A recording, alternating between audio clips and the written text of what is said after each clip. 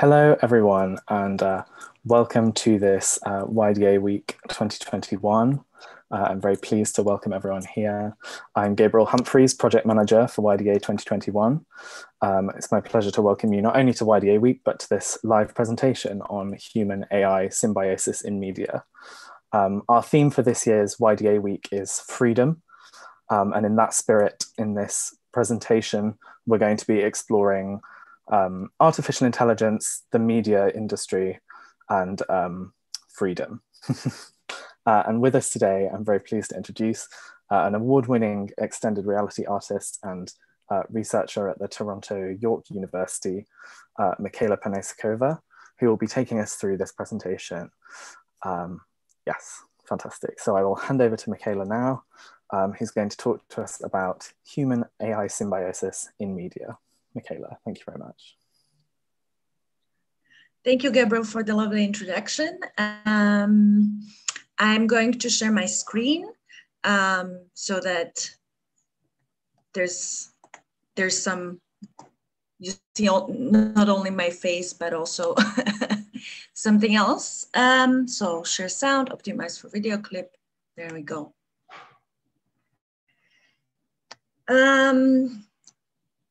Yeah, so as Gabriel said, we're going to talk, or I'm going to talk to you about human-AI symbiosis in media.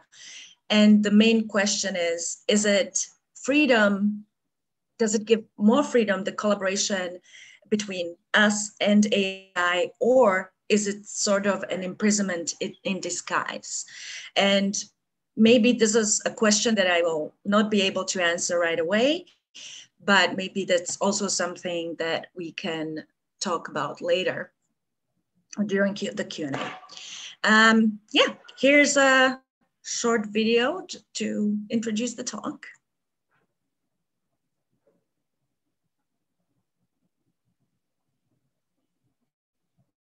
Hello, everyone. I am here to tell you that I was created by a type of AI called generative adversarial network. And Michaela is going to talk to you about the usage of AI in media. Enjoy.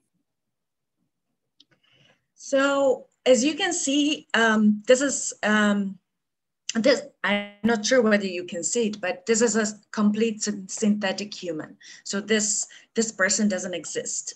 It's a deep fake, and her voice is also a deep fake. So it's a synthetic voice and an artificial intelligence created human.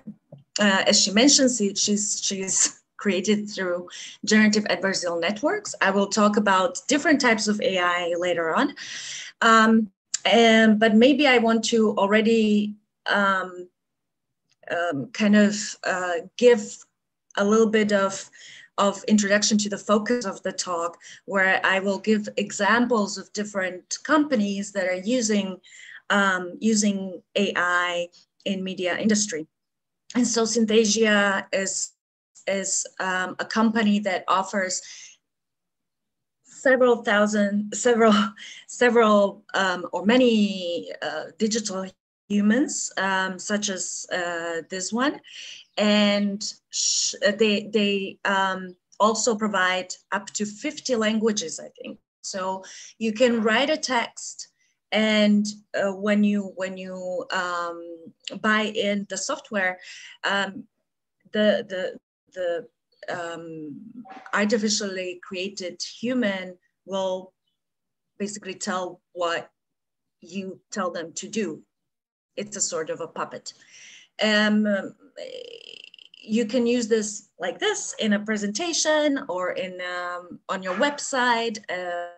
You know, there's like in advertising, there's many uses where digital humans can be used, and I will talk about it further later. But first, what is AI actually? So I will quote Alan Turing, who you might know. He was a mathematician in the 1940s and 1950s. If you saw the film Imitation Game, that's Alan, it was about Alan Turing. And so Alan Turing started asking the question of what it means to to be, what does it mean to create artificial intelligence? And so he's asking, can a machine be built that would behave within certain narrow parameters in a manner indistinguishable from a human? It might seem like an easy question, but as you could previously see, it's not that easy. I don't think that we have yet generated even a chatbot, although GPT-3 from OpenAI is nearly there, that could kind of fool us by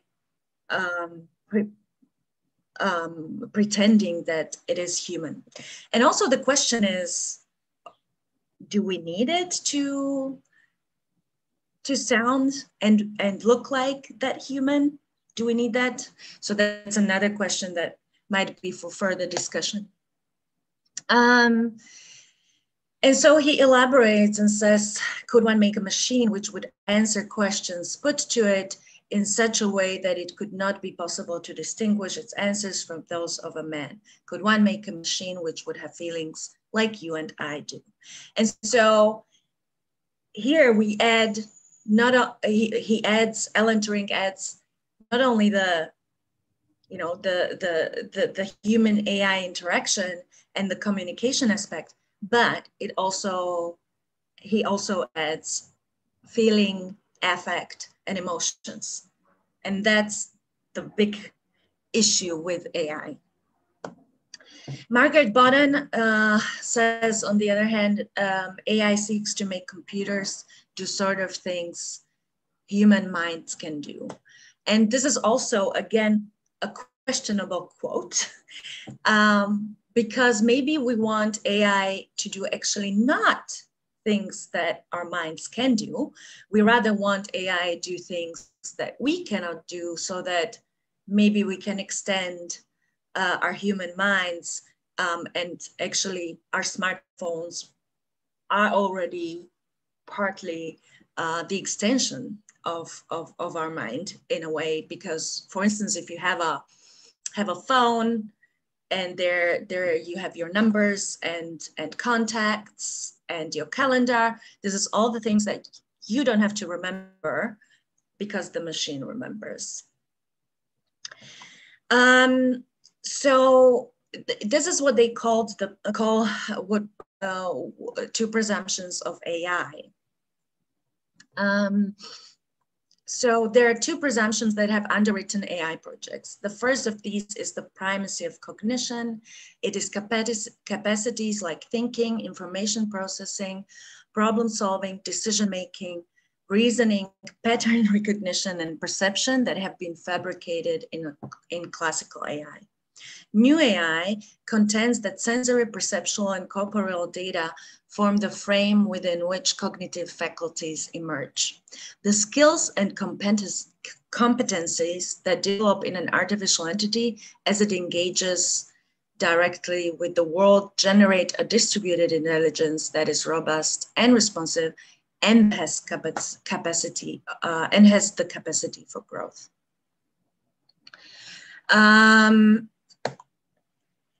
So again, there's this big question of emotion and as well as consciousness. And this is where we're still not that far when creating AI software.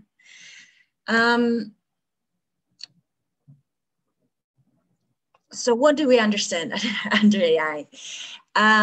Narrow AI is focused on one narrow task. It is contrasted with strong AI, which is defined as a machine with the ability to apply intelligence to any problem rather than just one specific problem, sometimes considered to require consciousness, sentience, and mind. So here we go back to what Turing is asking. You know, can a machine, can you think what I feel? Can you feel what I think? And so I would strongly suggest, in my opinion, that we are not, even in the general strong AI, we're not there yet.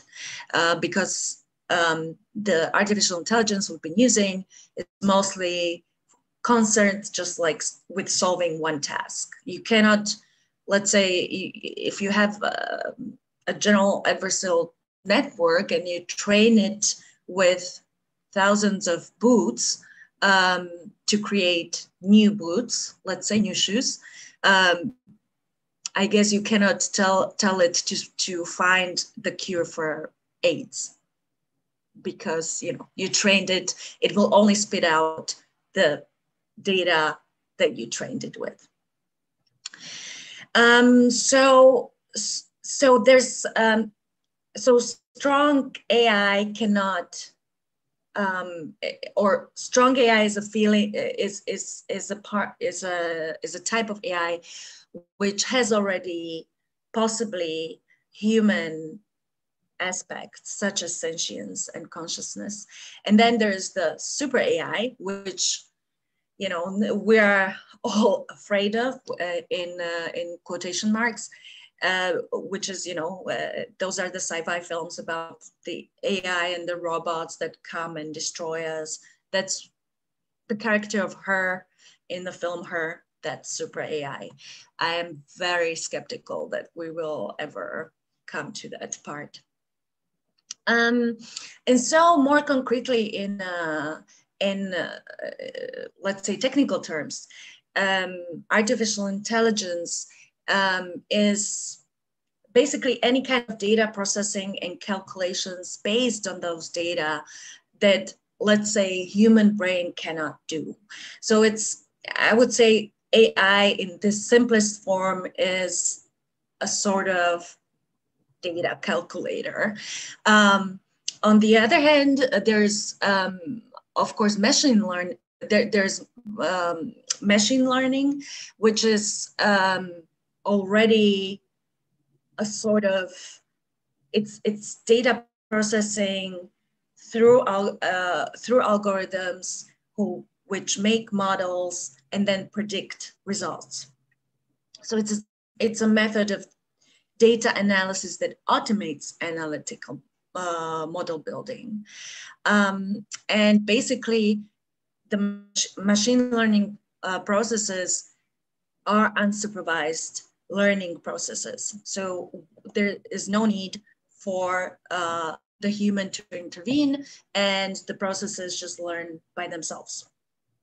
The objective, like the most complex version of AI nowadays is deep learning, where the adjective deep in deep learning refers to the use of multiple layers in the network, and these are called neural networks. And neural networks are built in an attempt to simulate how human brain works, but that's also a great misconception, because human brain is yet still too complex to figure it out. Even now, neuroscience is not there yet to tell us specifically how memory and how consciousness, for instance, works. Although these are, of course, being researched right now at the moment. Nonetheless, neural networks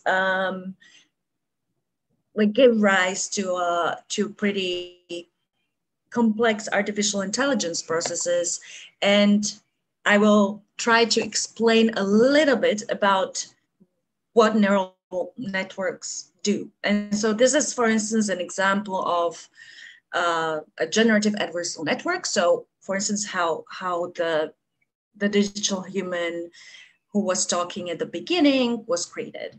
So on the left side, you have data that we feed the software with. Then the second on the left, that's where the first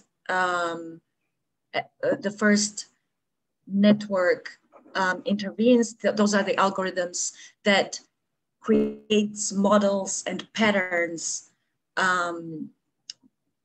patterns of like, let's say what an airplane is, or what a car is, or what a dog is.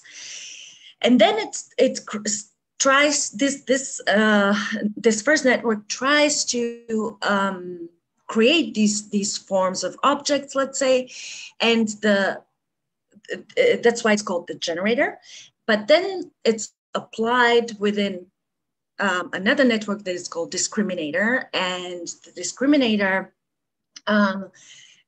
is basically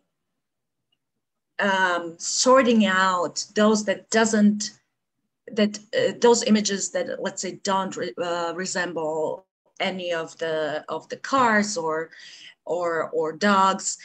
And the task of the generator network is to fool the discriminator so that it creates images that are nearly non-distinguishable between the originals, the data that we fed the network with the results, which are represented in the column on the right. So it's sort of a game between these two networks, where one is trying to fool the other.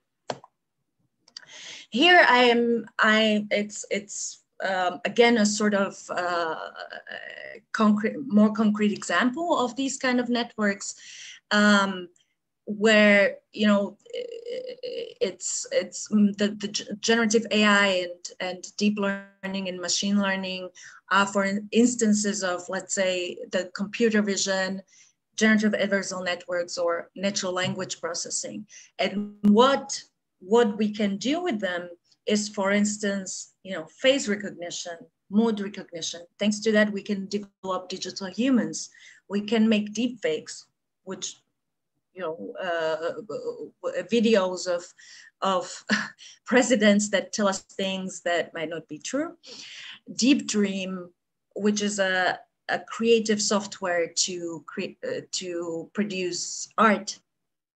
Prediction software, such as being used in predictive policing, also questionable, but sometimes, depending on what you predict, it might be really effective, such as, let's say, predicting of behavior in people, as well as prediction software does a lot of good in the pharmaceutical industry. GPT-2, GPT-3, and different translation softwares are part of natural language processing. And DALL-E, which is also Elon Musk's OpenAI product, combines GPT-3, a natural language software, processing software, with computer vision and generative adversarial networks. And I will talk about it in a bit. And now another video just to show you what you can do now with digital humans.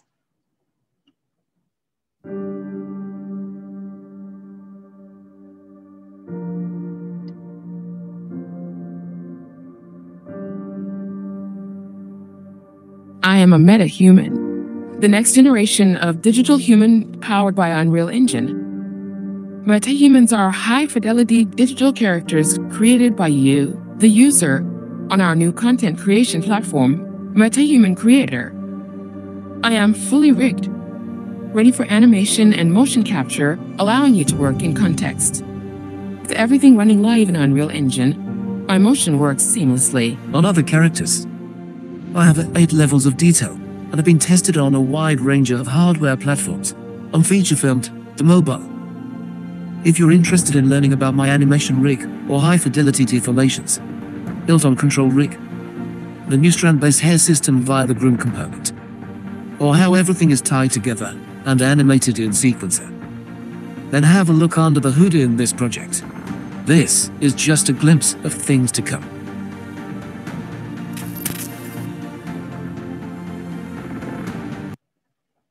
Oh, sorry for that. There we go. So these characters were created, were launched by Unreal Engine, which is a game engine, one of the large ones on the market, together with Unity. And they launched it earlier this year, the MetaHumans, which are now actually downloadable for free, 50 of them. So actually, if you're working with Unreal Engine, you can test them out and, you know, start training them and reading them. And yeah, for now, they function as sort of 3D model puppets, but I'm pretty sure AI will be applied, like different forms of AI will be applied to them. But of course, they were created with all the imaging and the computer vision AI processes.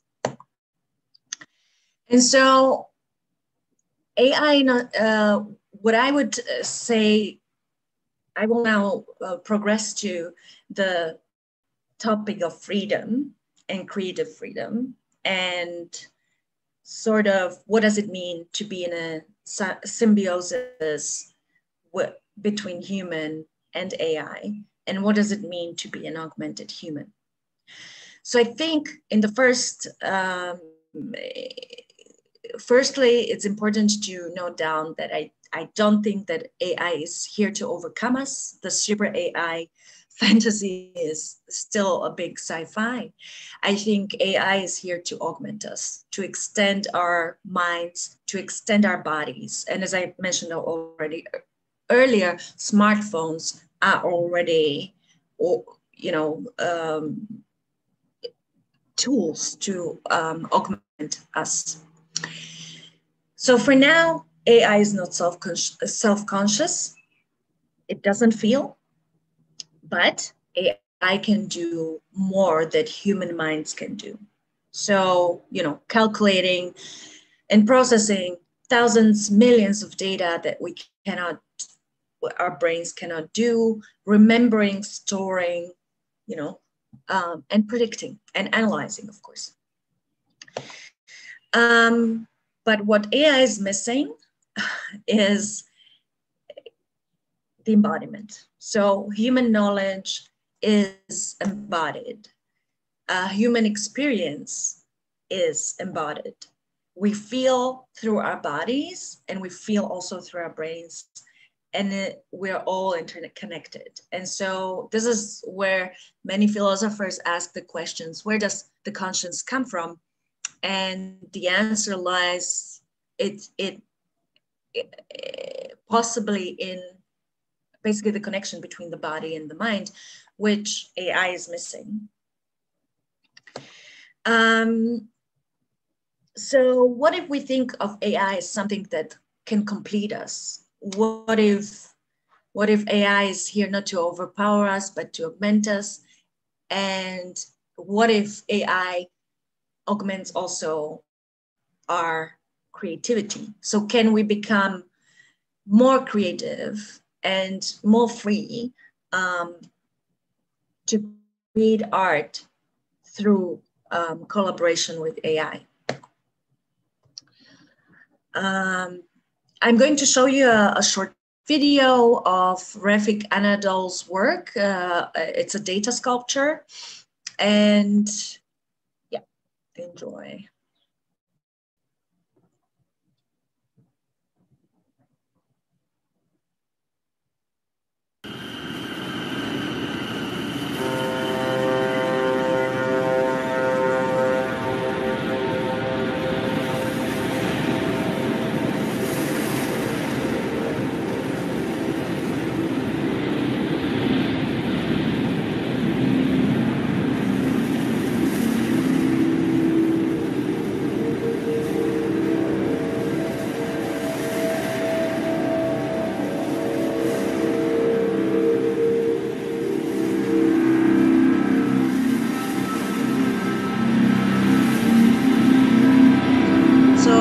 Refik Anadol is, I don't know why this is happening. Anyway, Rafik Anadol, this is another piece that he made. He uses data as his primary material, and he creates site-specific sculptures, live audiovisual performances, and immersive installations that encourage us to rethink our engagement with the physical world, its temporal and spatial dimensions, and the creative potential of machines. He's of Turkish descent and, you know, one of big, huge AI artists at the moment. So now the question, what is creativity? Nobody can really answer that. It's more, you know, it's more a question to think about. But I think creativity is linked to the idea of freedom, of artistic freedom, but also fantasy freedom, dreaming. You know, we are free in our dreams, and we can be creative in our dreams as well. Dreams are very important for creativity. So, I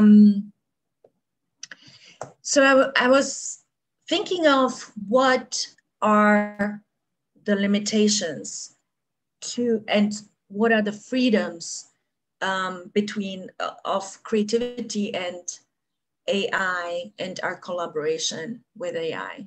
So on the one hand, AI gives us a lot of like endless possibilities of creating things.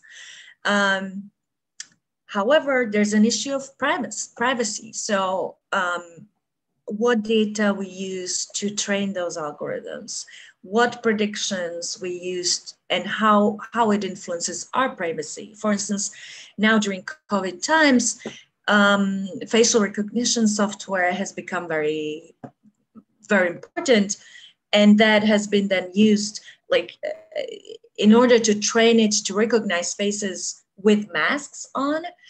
It has been then used by, for instance, Chinese government in Hong Kong to recognize the protesters, although they were wearing masks. So, you know, there's good and bad. Through collaboration of human and AI, we give it consciousness. We are conscious, and we give it also individuality and originality. On the other hand, if we believe that whatever AI produces is true, that can become naturally manipulative. AI is usually biased. That's that. There's basically, if you feed AI large amount of one data, let's say if I feed it only women and no men, it will produce only women faces. It will not produce men faces. So there's always, you know, like AI is built on patterns and on finding the most general patterns in data. So I think I'm a big fan of collaboration with AI, and this is also what I do in my work, but also I think it's important for us to know its limitations. And so now I will talk about a couple of softwares, pieces of software that I use in the media industry to, let's say, predict the success of film, which is, you know, the image you see now, it's a software, it's a company called Synalytic, and they predict the future success and marketing of a film project. Now the question is, do we, you know, if we create art, you know, and what is, like, there's a huge discussion. Of course, we question what is art, what is mass media, but I have the feeling that if we use this kind of prediction software to predict success and to feed to the as large audience as possible, and want to satisfy the largest audience possible, we will come up with projects that might be boring and original and very generative.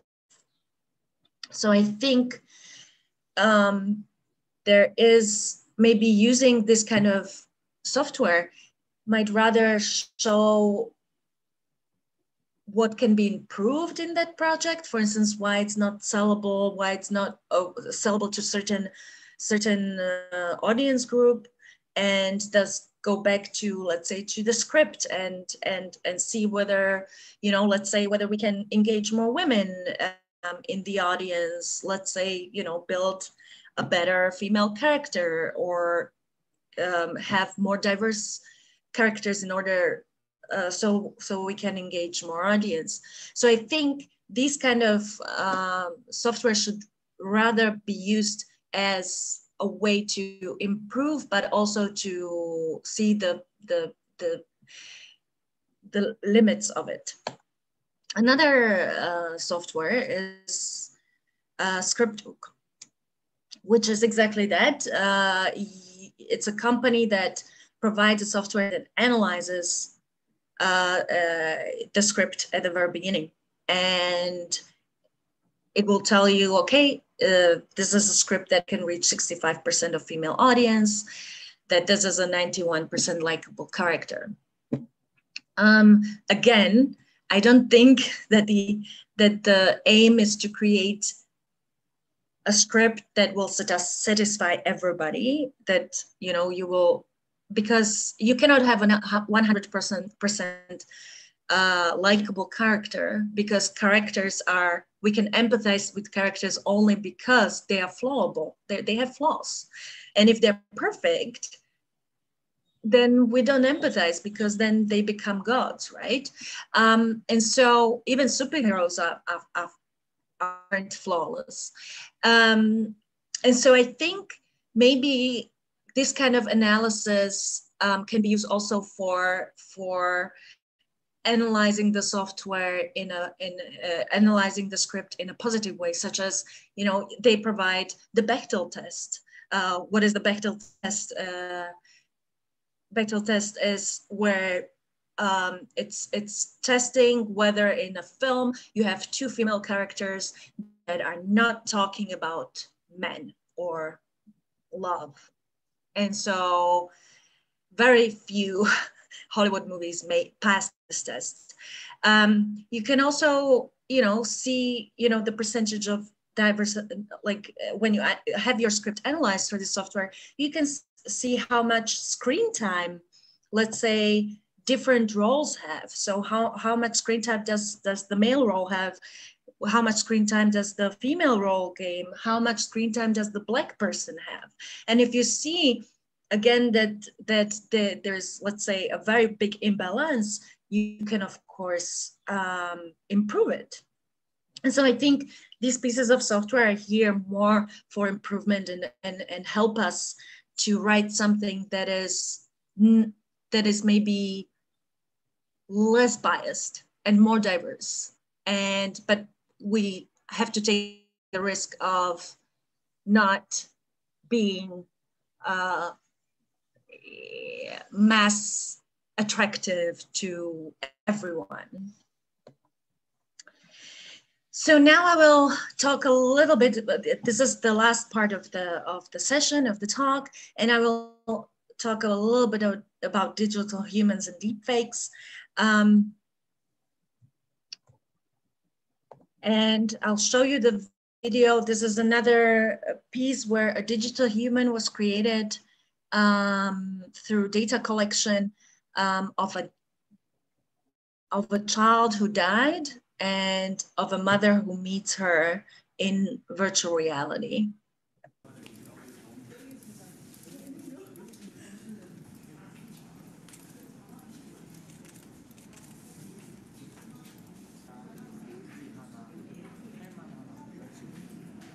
기술은 되게 차가운 거라고 생각하는데 그게 아니고 이 기술들이 사람을 위해서 사용이 됐을 때 정말 사람의 마음을 위로하고 그 마음을 따뜻하게 만들 수 있을까라는 취지에서 저희가 프로젝트 참여를 결정했었던 부분이고요.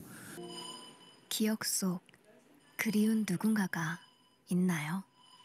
일단 나연이가 어머니와 만났을 때 그냥 바라보기만 하는 게 아니고 인터랙션이 있는 그런 부분을 좀 중점적으로 생각을 했었기 때문에 저희가 실시간 렌더링 기반의 그 프로그램을 활용해서 프로젝트 개발을 진행을 했고요.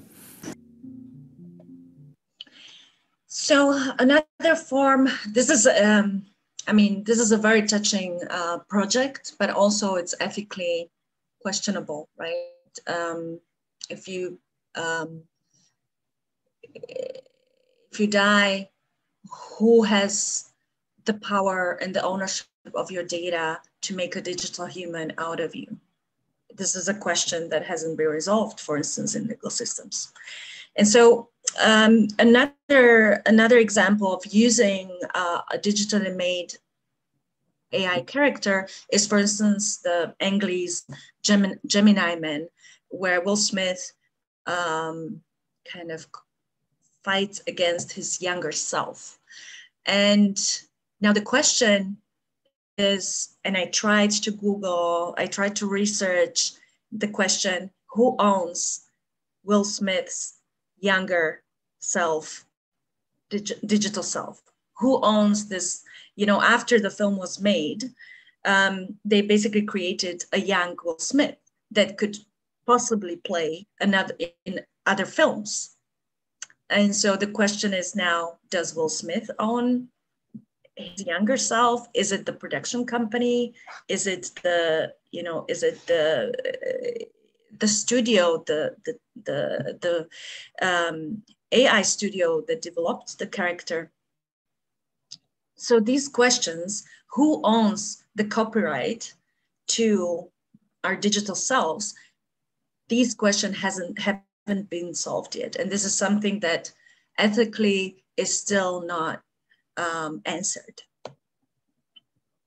So who has agency? And of course, the question is, if let's say we start using artificial models in advertising industry, it's not only that the models lose their jobs, but also, actors and models, they add their personas to the characters, right? And so if you create the virtual character, the agency goes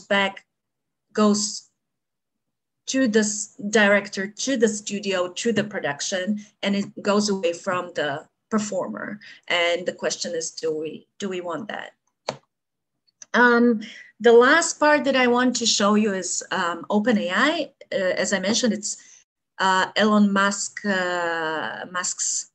project. And basically, they developed a natural language processing software called GPT-2 and then GPT-3. And when you go to their website, you can, for instance, through they connected natural language processing and computer vision and image processing. And so you can let the software produce products that you would like. So I think this is also like a big change in product design, right? In anything in design and architecture as well. So yeah, I entered a pentagonal red toilet and a box made of clouds. Which one do you like more? I like more the pentagonal red toilet. I think some of them are really actually pretty cool. So I would buy one. You can also use the software to create new logos and new types of new logos, new types of writing. Yeah, so that's that's one of the usages. And last but not least, I will quote Andy Clark, who is a philosopher of mind and a cognitive scientist, but I will do it in a form of a deep fake, which I created for you. Sorry for the low resolution. It's open source code, so it's it's free, but it's fun to make it. So enjoy.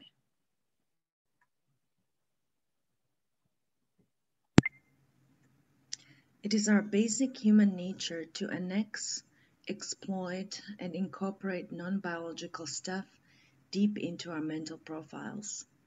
That is, the mind is not confined to the brain, the skull, or even the boundaries of the biological body. It takes up tools and technologies out in the world in order to expand cognitive space. Various kinds of deep human-machine symbiosis really do expand and alter the shape of the psychological processes that make us who we are. Thank you. Yeah, that's it. Thanks. Thank you so much, Michaela. That was absolutely amazing. That deepfake was really incredible at the end. I love it. I think it's it's of course comes with so many ethical implications, but it's also such a, in a way, joyful kind of method of messing with reality. Thank you so much. I'll just look if we have any questions. I just wanted to ask you, just in your opinion, I find that Alan Turing quote really interesting, and I found the concept of the Turing test quite interesting for a while, because I feel like that's obviously like a really interesting question and a very philosophical question, really. But do you think that Alan Turing and people who were working at his time on the very early computers ever imagined the level of kind of the lower level AI, the kind of narrow focus AI? Do you think they ever imagined that we would live in a world really dominated by so much of that? I would say yes. I think Alan Turing, because with the Turing test, it gets simplified in the way it is mostly about communication and language, which is not true, and that's why I was also quoting his thoughts on thinking and feeling, and that is something that we still haven't encountered. There's no such AI that can empathize, and so I think that's where all the, as you said, Gabriel, that's a big philosophical question, because singularity, the AI singularity concept, it comes from the ability that AI could have consciousness, but because we still don't know how our consciousness works, how can we program something that has consciousness? Absolutely. So I think for him, like that, even the Turing test, of course, if it's simplified, every chatbot, like even Siri would pass in a way, like Siri can be like, sometimes I'm angry at Siri and I say, like, Siri, go to hell, screw you. And she says, Michaela, I don't deserve this, so I make these tests with AI. Anyway. And so in the simple form, sure, chatbots will pass that now, as well as, we have, machines win chess and board games, but it goes deeper than that. It's about consciousness and feeling and empathy, and we're not there yet. So I think that's what he predicted, that it's a long way. I also thought it was when you were talking about meta-humans and the human beings that have been created completely not from nothing, but not just a deep fake of a real person, but created from data rather. Do you think there's been more interest in that since the start of, hate to mention it, the pandemic, because of the limitations on filming with real people and of creating media with real people? Yes, yes, you're completely right. I mean, it's so many, I mean, me personally, because I used to be a film producer before, a documentary film producer. And I'm so happy that during the pandemic that I already, you know, beforehand, I already transferred to virtual reality and extended reality and AI, because during the pandemic, I was able to work, whereas the filmmakers who, you know, who use live actors, and especially with documentary, I was thinking, oh my God, this is, you know, this might be the end of documentary filmmaking. Of course, I was a little bit hysterical at the beginning, but the usage of, I think there's good, and I mean, I don't know whether you saw Gemini Man, and I think Gemini Man is a great example. Yeah, and I have to say, I mean, still you can discern the real Will Smith and the digital Will Smith, but the you can actually use, and this was the question I posed, like, who owns digital Will Smith? Because you could use now the data that, like, the digital human they created, they could have him play in any kind of film. And now the question is, you know, is he a puppet, or is Will Smith, you know, co-owner? So, like, let's say Will Smith, for instance, how they made the Gemini Man was that they tracked Will Smith motion. There was motion tracking in his face, and then they applied digitally the mask on it. And so Will Smith was a big part of the digital human, because he gave all the facial expressions to it. But now they tracked it. They tracked so many expressions that actually they can make their own digital human without him. So I think these are very, very possible, very real questions and realities that I think this is where film production is also going, because it gets also cheaper, right? Virtual production is so much. I mean, absolutely. At the moment, of course, like with photogrammetry and the big studios, sure, it can get expensive, but still, it's much cheaper doing it in a studio and virtually than in real life. So I think that's very real that it's coming, and the question is the copyright. So I think that needs to be sorted out legally, because also, like, what does it mean? Like, let's say an agency that represents Will Smith.